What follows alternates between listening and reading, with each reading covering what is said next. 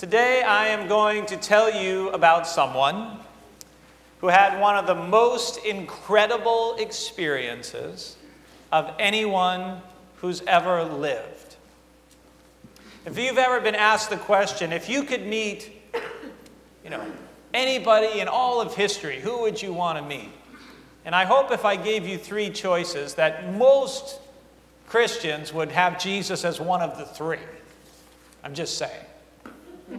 It's nice you want to meet Abraham Lincoln and all, but I'm assuming if I gave you three choices, Jesus would be one of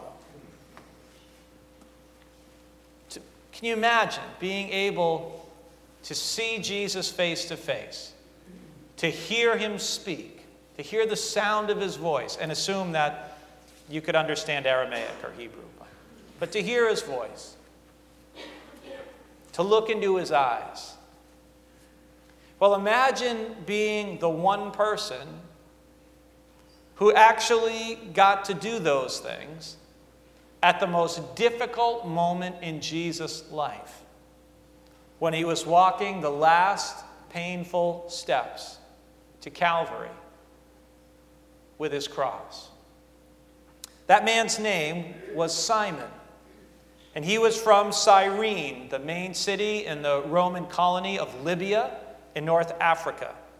And the Gospels of Matthew, Mark, and Luke all state that Simon of Cyrene carried the cross for Jesus when he was simply too weak to bear it any further. And each of the three Gospels contributes a piece of important information. So listen to these three scriptures in turn. As they went out, they came upon a man from Cyrene named Simon. They compelled this man to carry his cross. They compelled a passerby who was coming in from the country to carry his cross. It was Simon of Cyrene, the father of Alexander and Rufus. As they led him away, they seized a man, Simon of Cyrene, who was coming from the country, and they laid the cross on him and made him carry it behind Jesus. Many of us have probably had the experience of looking forward to a significant trip to a special place. I hope you can think of one. We have about 20 people in our church who are looking forward to a trip to Kodiak, Alaska this July to go to Kodiak Baptist Mission and to work there. We've got another group that'll end up 43 of us going to Italy in November on a pilgrimage. And I know all of us who go on that group, we're going to look forward to it. But whatever trip you may have been on in your life, you know what you do ahead of time. You save your money. You make your plans. You look forward for months and months, anticipating what it will be like, what you will see, where you will go, what you will do. Now, Jerusalem has been a place to which pilgrims have made journeys for thousands of years. At the time of Jesus, Jews traveled from near and far to come to the holy city for festivals and for special days, especially for Passover. Even today, all these years later, our Jewish sisters and brothers, when they celebrate Passover, wherever they are that's not Jerusalem, will say, next year in Jerusalem. Well, Simon of Cyrene was making just such a special trip, just such a pilgrimage to Jerusalem, but he was doing it in the days before planes, trains, and automobiles. And even as good as Roman roads were, even as fast as the ships were then, it took a lot of time and a lot of money to make a journey like that, from North Africa to the Middle East. Now, any of us who has saved, planned for, prepared for, and looked forward to a special trip, we can relate to the feelings that Simon has. He likely arrived within a few days of Passover. Let's say, for the sake of argument, he even arrived what we now call Palm Sunday. But he likely arrived within the last few days filled with excitement and anticipation and joy. He's going to be in the holy city of Jerusalem for Passover, the festival of celebrating the deliverance of the people of God from slavery in Egypt. And Mark and Luke both mention that Simon on Good Friday was coming into Jerusalem from the country, meaning his accommodations were outside the city walls by some distance, because Jerusalem was just overwhelmed. Think Cape Cod in the summer times some factor. You know, that was Jerusalem for Passover. And dressed in his finest clothes, can you see him in your mind's eye? Here comes Simon, heading towards the gates of Jerusalem and the temple with quick and determined steps that Friday morning. And having pictured this day in his mind over and over, he is totally unprepared for what happens next. We could probably have actually fun sitting around sometime telling trip horror stories of things that went wrong, luggage that was lost, flights that were canceled, those sorts of things. Nothing that has gone wrong on a trip for you can compare to what happened to Simon. Because as he enters Jerusalem, a motley crowd is coming toward him. And you can feel the tension and the fear in the air. And among the crowd, you can see there are men and there are women. There are religious leaders and Roman soldiers. There's common everyday folks, and some people look angry. The faces of other people are contorted by despair and pale, and some of the women are wailing. And at the center of it all, there's Roman soldiers and the condemned criminal himself coming right towards Simon. And the soldiers want Jesus to go faster, but he's been beaten, he's been whipped, he's been bleeding for a while. There's trails of blood behind him marking his path, and he's nearing the end of his strength, and he halts and he's swaying under the weight of the heavy beam and the crossbar that will be nailed to it to form the cross, and he simply can't go any further under this burden, and he collapses to the street. And the impatient soldiers who want to get this awful job over with as quickly as possible look around to grab someone to help the prisoner. And their eyes fall on someone who wasn't even part of that crowd in Jerusalem, but someone who was on his way into Jerusalem to go and worship, who had simply paused for a moment to see what was going on. And Simon's long-anticipated dream trip of a lifetime suddenly turned into a nightmare, worse than he could ever have imagined. Put yourself in his place. Your mind focused on worship and devotion and the great celebration of Passover, and all of a sudden, the strong, heavy hand of a Roman centurion clasps your shoulder, and with authority commands you to pick up a heavy, blood-stained piece of wood. And of course, you're unwilling.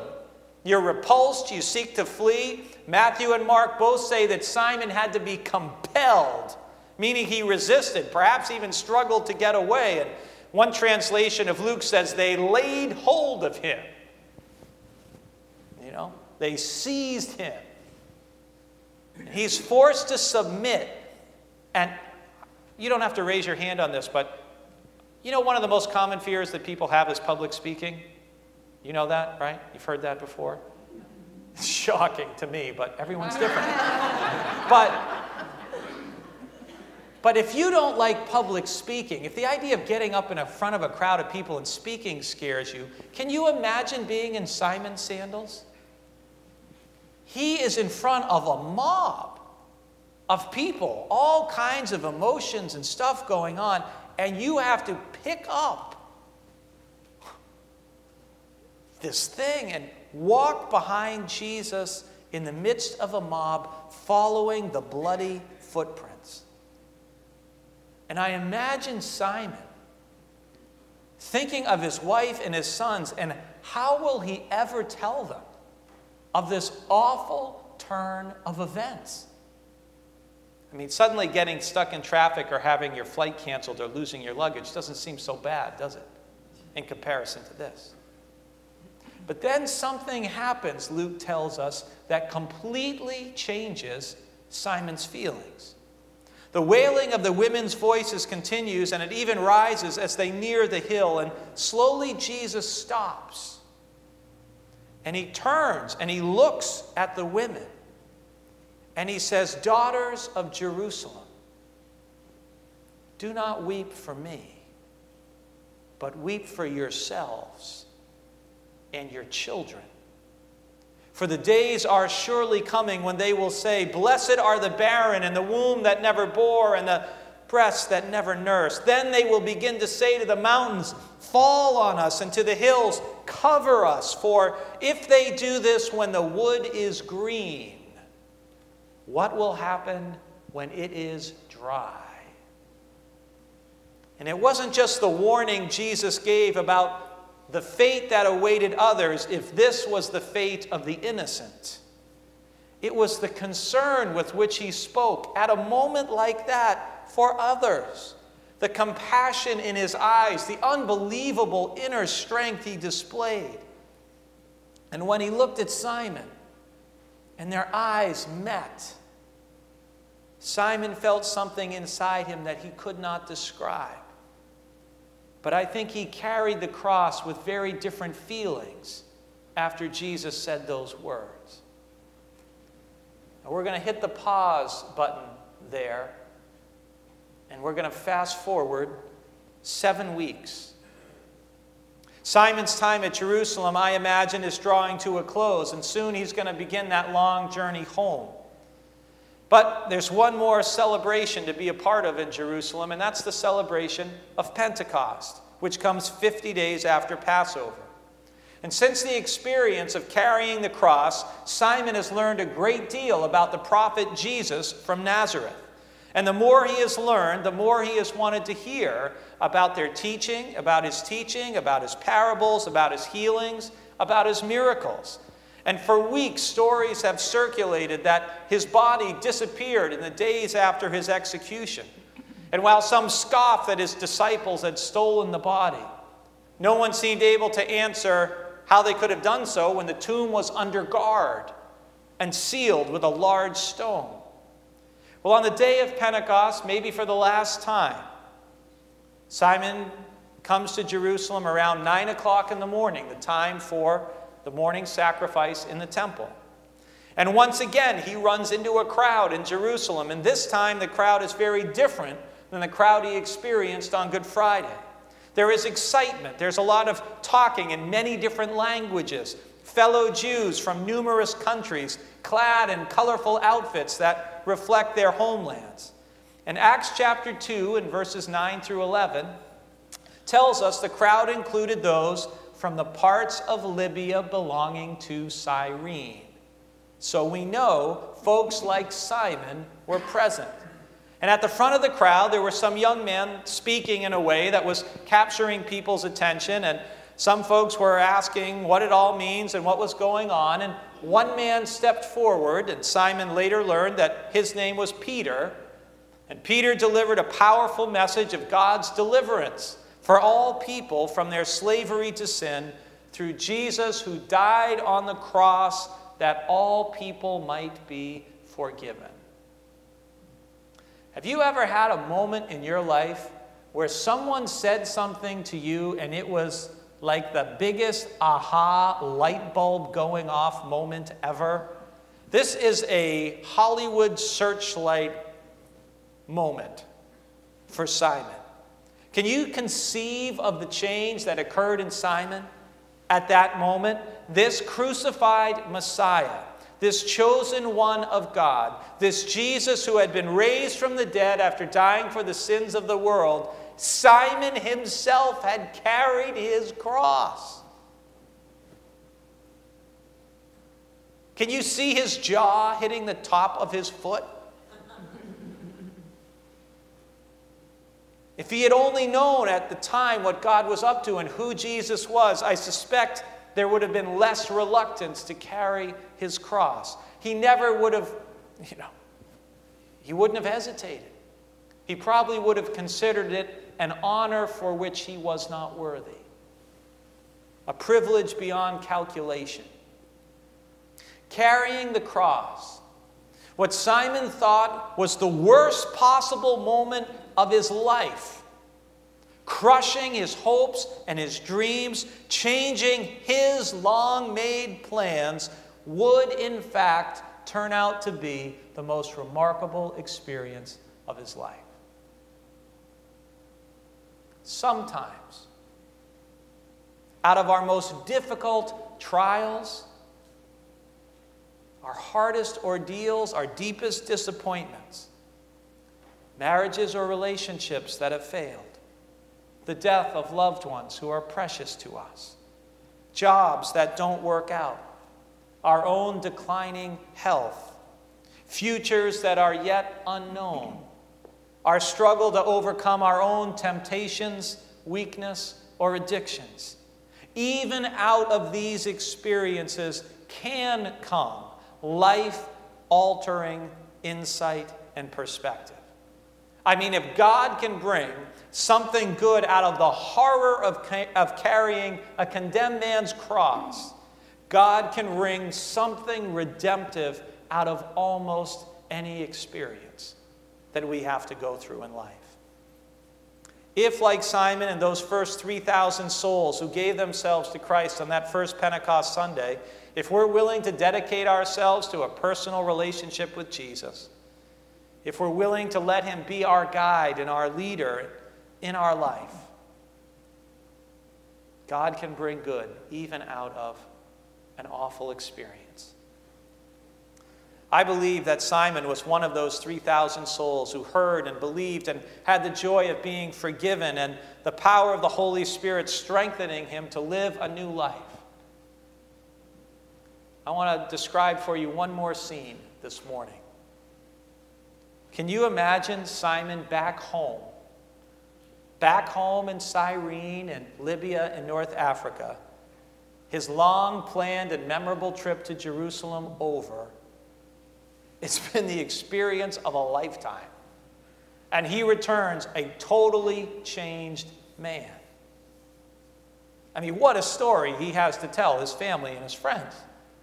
No pilgrim in history, I don't think, has had a greater experience, a more amazing story to tell. And his wife and his children can listen to him tell it over and over again, and they never tire of hearing it. They shudder as he tells of being forced by the soldiers to carry the cross up to the hill where the execution takes place. He describes for them the prisoner, his words, his bearing, and everything that he could remember and that happened. And his family sits amazed as Simon relates what occurred on Pentecost and how he became a follower of the way of Jesus. And in the process, he leads his wife and his sons also to become followers of Jesus as well. Now, we know this, and I'm going to ask you to stay with me now, because how many of you I confess, I don't watch them, but there's about 1 million TV shows that are CSI this and CSI that, and it's all about figuring stuff out and how do they know this? Well, I don't do that with TV shows, but I do enjoy doing it with the Bible. So stay with me now, because we're going to do some Bible detective work that helps us see how we know certain things. It's crime scene investigation is what CSI stands for. Someone was asking. Okay, so stay with me now. We know that Simon's family became believers because Mark 15:21 tells us that Simon was the father of Alexander and Rufus. Now, the fact that Mark is the only gospel that indicates, their names, the only ones who mentions Alexander and Rufus without any need to explain who they are, indicates they were well-known persons for those for whom Mark was writing. It's a way of like saying, if I was writing a letter to you, oh, well, he was the father of, people we all know. The sons, by the time Mark's gospel was written, some 25 to 30 years after what happened with Simon, by the time that was written, the sons were better known to the early church for whom Mark was writing than their father. And that's why Mark explains the family connection. This was the dad of Alexander and Rufus, who you all know. Now, in Acts chapter 12, verse 12, it describes Mark, the writer of the gospel, who I'm talking about. Acts 12:12 describes Mark's mother's home in Jerusalem, which was large enough so that a good number of people could gather there to pray. And it also mentions that she has a Greek servant, which means they're people of some means. And we know that Mark traveled with Paul and Barnabas, then with Barnabas, and later with Paul again. And eventually, Mark comes to Rome with Paul. And the last reference to Mark in the New Testament is 2 Timothy 4:11, which is a request from Paul that Mark should meet him at Rome. Mark, we know, was a Roman citizen as well, likely settled in Rome, and it's likely that Mark wrote his gospel in Rome for people who knew Simon of Cyrene's sons, Alexander and Rufus. We know this also from Paul's letter to the Romans, because in the 16th chapter of Romans, where Paul greets all these people, we read Paul's personal greeting, "Greet Rufus, chosen in the Lord, and greet his mother, a mother also to me." There's no other Rufus mentioned in the New Testament except in these two places. Okay? It's the same guy.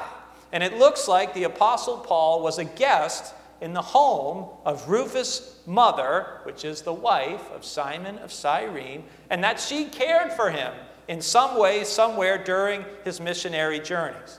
Now, apparently, again, remember, this is 25 to 30 years have passed. Simon has likely died during the intervening years, and according to tradition, Alexander, Rufus' brother, had suffered martyrdom as a Christian missionary by the time Paul wrote Romans. You with me? And even if you're not, just nod, because I don't want to have to go over it again. It's pretty amazing to think that out of what Simon of Cyrene must have clearly thought was the worst experience of his life, carrying the cross, actually began a whole new phase and chapter in his life. It began a deeper, truer life of faith, a more honest appraisal of himself and the cost of his own sin. How could you ever take the cost of sin lightly when you literally carried the cross behind a bleeding Jesus? You think he ever took sin lightly again in his life after that? I don't think so. It started a personal relationship with Jesus and a dependence on the Holy Spirit in his daily life. And out of what was the worst moment in his life came eventually the greatest meaning and a whole new destiny, as he and his family, his wife and his sons, were greatly used by God in the first critical years of the growth of the Christian movement. And it all began with carrying a cross. Now, we know from archaeology, I can't believe people think the Bible's boring. You know, it's just so cool. We know from archaeology that the gospel got to Cyrene very early because there are first century Christian burials in the Jewish cemetery in Cyrene. And we know from Acts chapter 13 that men from Cyrene, including Simon the Black, he's a black African, Simon the Black and Lucius are leaders in the church at Antioch. And again, it all began with carrying a cross. I close with these words. Like Simon, we too can learn to carry our cross. And for some of us, it is heavy, it is burdensome, it is backbreaking. We get up on a day and say, Lord, I don't know how I'm going to make it, right? But we can say, as Paul did, it is no longer I who live, but Christ who lives in me. And the life I now live in the flesh, I live by faith in the Son of God who loved me and gave himself for me. Like Simon, we can learn to carry our cross. Like Simon, we can pray to be filled with the Holy Spirit. And just as Simon shared his faith with his family and his friends, we can share what God has done for us in our family and with our friends and those close to us. When you look at the cross, And I know many of you wear a cross, and many of you have crosses displayed in your homes. When you look at the cross, of course it should remind you of God's love and forgiveness. It should remind you of Jesus' sacrifice for you. But perhaps think every now and then about Simon of Cyrene, who carried it, and how history changed because he did. Let's pray. Jesus, grant us strength to carry the cross. On those days when life seems too demanding, with all its cares, burdens, and concerns, grant us strength to carry the cross. When we experience great loneliness deep inside and the pain of separation fills our spirits, Jesus, grant us strength to carry the cross. When we feel the pain of our world and unite in compassion with the earth's suffering people, grant us strength to carry the cross. When we struggle with decision-making and the time comes to make good choices about our lives, grant us strength to carry the cross.